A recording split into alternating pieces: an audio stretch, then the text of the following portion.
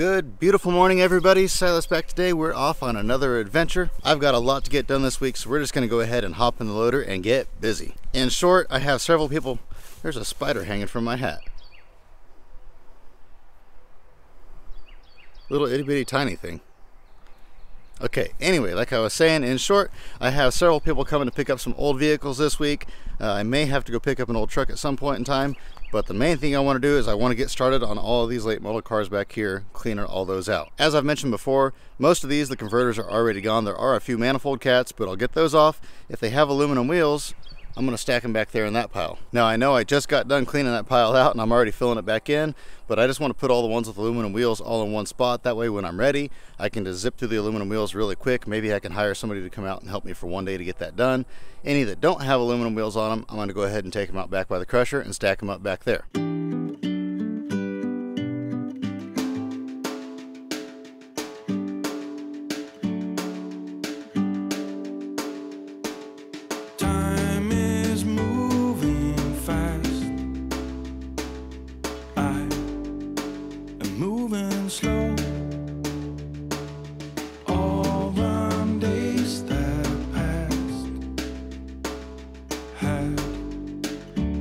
To go, I watch them slip away as far as I can see.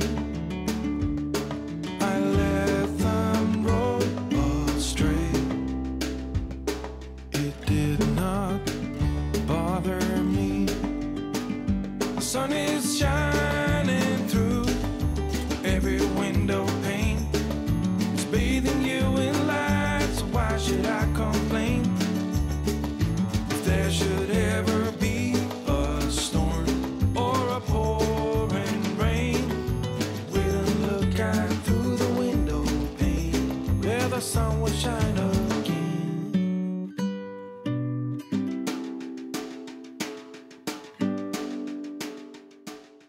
And good morning, everybody. We're back today, and it stormed last night, and I mean stormed. We got absolutely torrential rain, and you can see the water out here, and it may not look like that much water, and that's just because it was so bone dry out here, and it's really sandy soil, so it sucked up most of the water. But boy, it flat stormed. We lost power.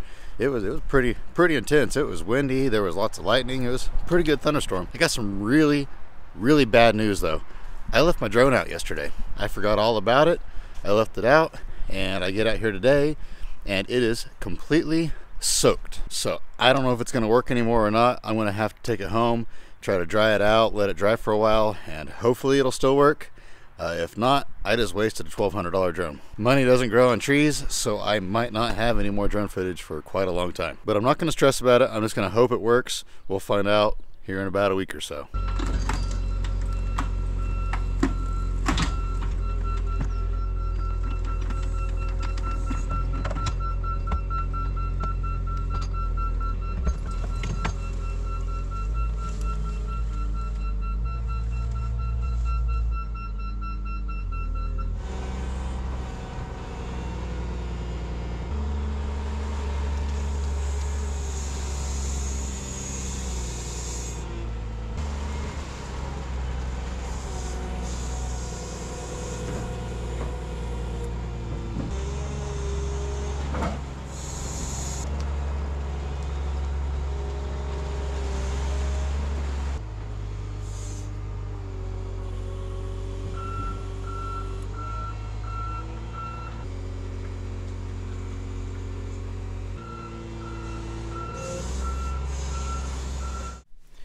Back on the road again. It seems like here lately I've been putting a lot of miles on this truck. I've been on the road a ton.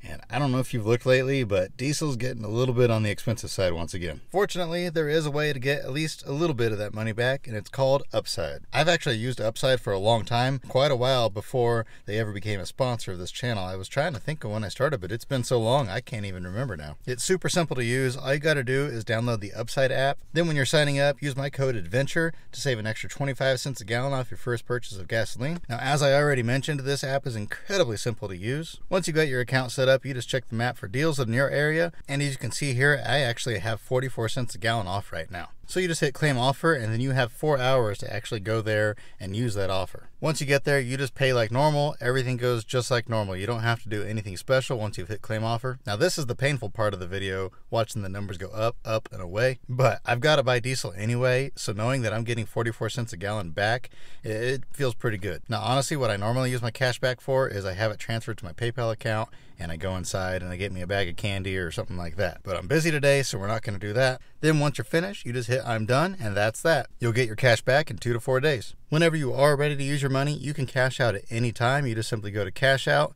There's a whole host of options here that you can choose from. You can transfer it to your bank account. You can transfer it to your PayPal account. As you can see, there's quite a few gift cards to pick from as well, and you don't have to put it all on one gift card. You can split it up. You can put some in your bank account. You can put some on one gift card. You can put some on another gift card. I've mentioned it several times already, but Upside is super user-friendly, super easy to use. Like I already mentioned, I use Upside all the time. I know I don't have a whole lot of money on there right now. I think $12.35, but I pretty regularly keep the money cleaned out just because that is my snack money. I was talking to a guy about Upside the other day, telling him about it, and he says, oh, that seems like a lot of extra effort to try to get a few bucks back. But I said, it's really not that much extra effort.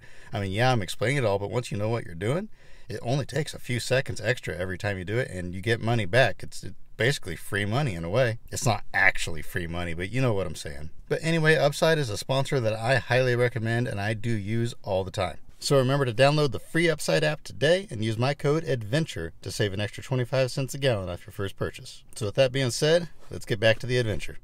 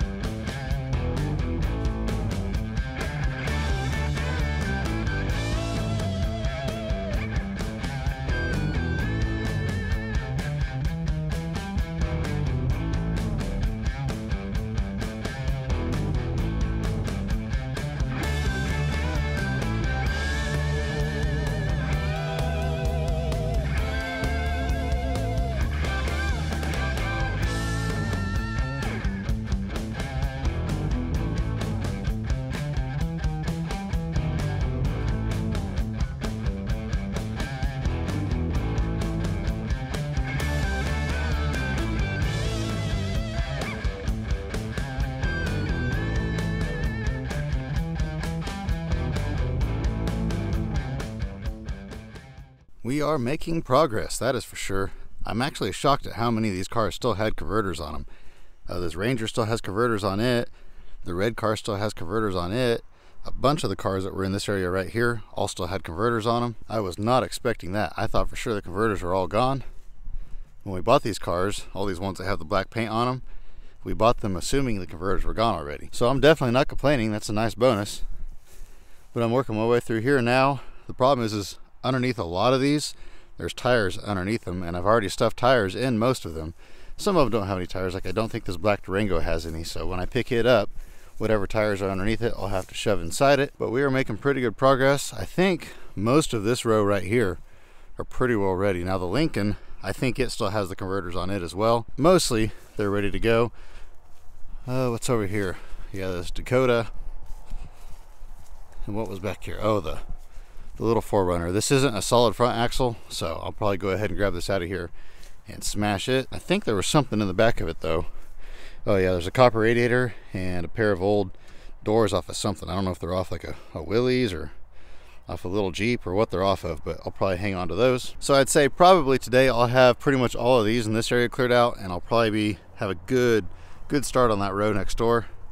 One issue I am having is I'm pretty well out of room to stack cars with aluminum wheels over there now. And I can't find anybody to come pull wheels for me. The ones that are already stacked, I'll probably go ahead and leave there. But from now on, as I grab them out of the rows, if they have aluminum wheels, I'll just pop them off myself. Well, things turned around today. Everything is going great, other than my drone. That's still an iffy situation, but we're not going to talk about that right now. I got a hold of Jason. He's going to be here tomorrow to help pull aluminum wheels, so I can wait on that. Also, I found a good battery, so I'm able to try out my shear. I bought it at an auction not long ago. I used it a few times, and that thing is awesome. I'll show it to you here in a little bit. I have to get back to moving these cars right now. But we are done cleaning cars out of this area. I think, oh, there's one cab left over there still, and then there's that blue truck way back there by that Mustang. The Mustang, I'm going to hang on to it. I'm going to cut the front and the trunk off of it. It still has really good paint on it, so I figured those will make good late model wall hangers. And then I can go ahead and start working on this row right here.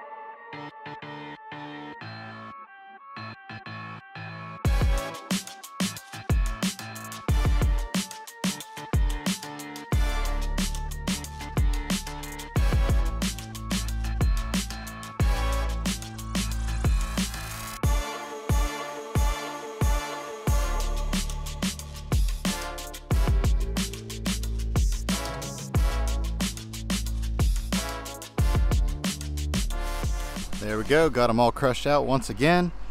I am out of cars to crush until I get those aluminum wheel ones processed. What I was doing with this truck bed right here, in case you're wondering, is I wanted to save the truck bed because I can use these to carry stuff around. And when I was loading trucks, I would just take truck beds like this full of junk and just dump them in the back of the trailers. But I'm not going to be loading trucks again for quite a while, most likely, and I could really use the truck bed.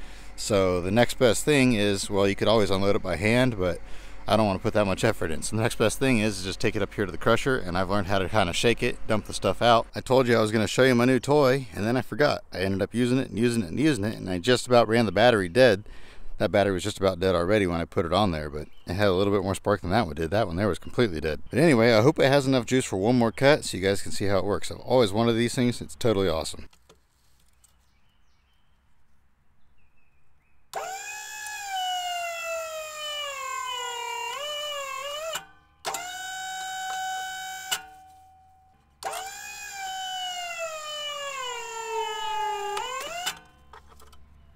That is just too cool. That is way, way faster than using a Sawzall, and is not nearly as loud as using a chop saw, and it's faster than a chop saw too. I'm hoping the big battery will take a charge. They had it sitting in their warehouse, so who knows how long it's been sitting without being used. So hopefully it'll take a charge. If not, I can always get a new one later, and I can always just use random batteries out of cars that have half a charge in them. I mean, even that battery there was almost completely dead, and I still managed to cut all of these converters, quite a few. And something else I thought of is I could always hook jumper cables up to it and just hook it up to my truck, and that'll give it juice. That way it'll work. So super handy little unit. Like I say, I've always wanted one of those things, and I got that for about 1/4 of what they cost new, so pretty stoked. But now I got to pick all these catalytic converters up, then I'm going to head out in the morning. I should have help, and we can get busy getting some more cars processed.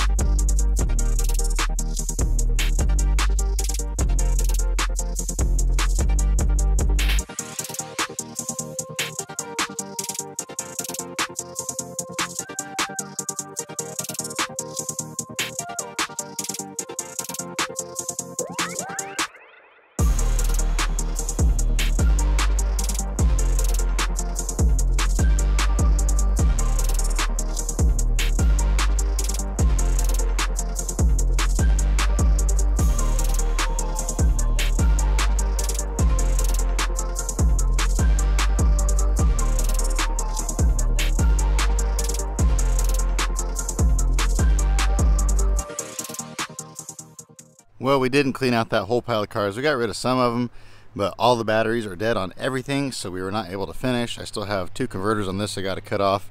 These are really hard to rip off with the forks, so I don't even try. I just kind of poke on the muffler a little bit and scoot it over. Then I can make a cut right there, make a cut right there, and then a cut right there, and they come right out. But anyway, we'll worry about those tomorrow if I have time. If not, we'll finish that up next week. This is what it looks like out here now. Looks pretty barren. I'm keeping some of these out here that are still sitting around. That's why they're still here, for various reasons, but it's looking a lot different out here. I took a few trees out. I think I'm going to take a handful of trees out of here. I'm not going to take all of them out because I kind of like the tunnel look of being able to go through these tunnels. It makes for really good pictures and stuff like that. So I'll probably leave all of the full-size trees. I may just trim them up a little bit. But like over here, these trees right here in this middle section, I'm going to go ahead and take all of those out. And then I think I'm going to go ahead and take that elm tree out. It's pretty well dead anyway, and all the scraggly trees there around it, and that'll open up this whole field area right here, and it kind of goes back in the trees. Then back here, that whatever that stump is right there, I'm going to go ahead and take that out. That'll clean up a little bit of room. Come through here, take out all of this bushy stuff. Like I say, these trees here, there's some dead limbs up in there. I'll go ahead and take all those out. I'll just come in here with the excavator and do all that. Yeah, it's looking a lot different. Now this car here is just junk, but there was a bunch of stuff laying around on the ground, so I set it there so we could throw all the stuff in that. Got that taken care of. Yeah, it's looking a lot different. I'm keeping the old panel van for now. It has a few good parts on it, some good doors and stuff, and those panel vans are somewhat popular, so with prices being low, I'm going to be a little bit more picky on what I crush. Up in here, I think I have just a few vehicles right here to crush. I'm going to go ahead and keep the old truck over here, the older one out of the 80s. I don't know why. I don't think it's really worth anything. It's super rusty, but like I say, prices are down now, so more stuff gets to live. There's 3 cars in a row right here. I think one of these still has the converters on it. It's the ones that are on the side of the motor, really hard to get off, but then the other 2 are ready. And then over here, I've got a couple Jeeps here in the trees. And then up here, I've got a handful of cars that are just junk scattered through here. Not a whole lot left though. I think probably another good 2 days of doing nothing but processing cars, and pretty much all of this will be done. So I was just walking around checking stuff out, and I saw this funky fungus. If you know what this is, let me know. I've never seen anything like that before. It's kind of crazy looking. Yeah, I have no clue what that might be. I've never ever seen anything like that before. Looks almost like coral. I took some pictures of it. I'm gonna try to figure it out, but if you know what it is, let me know in the comments. All this rain we've been getting, mushrooms are growing like crazy. Unfortunately, morels only grow in the early spring, so none of those are growing. All spring long, we didn't get a drop of rain hardly. There was a good stretch there. We literally didn't get a drop of rain. I mean, it was bone dry, extreme drought conditions, and now the spring's over and we're getting into summertime, we've been getting quite a bit of rain. But that concludes this video. I'm not sure what's going on tomorrow. If something interesting is going on, I'll get the camera back out. But other than that, I'll be back out here next week. I think a good 2 days of processing cars will have all the cars in this area ready to go. Right now, all I'm doing is once they're processed and ready to go, I'm just stacking them by the crusher, and that way I can fire the crusher up 1, maybe 2 more times and just crush them all out. So definitely we are finally seeing the end of the tunnel. I'm looking forward to getting back to the other yard. I know it's probably a nightmare in there. I'm probably sure it's probably packed with cars because I haven't been there in a month and a half now, but I'm ready to get in there and go to town and make some progress. So if you enjoyed this video, please give it a thumbs up. Remember to subscribe. I hope your day is absolutely fantastic, and remember to get out there and find an adventure. We'll see you on the next one.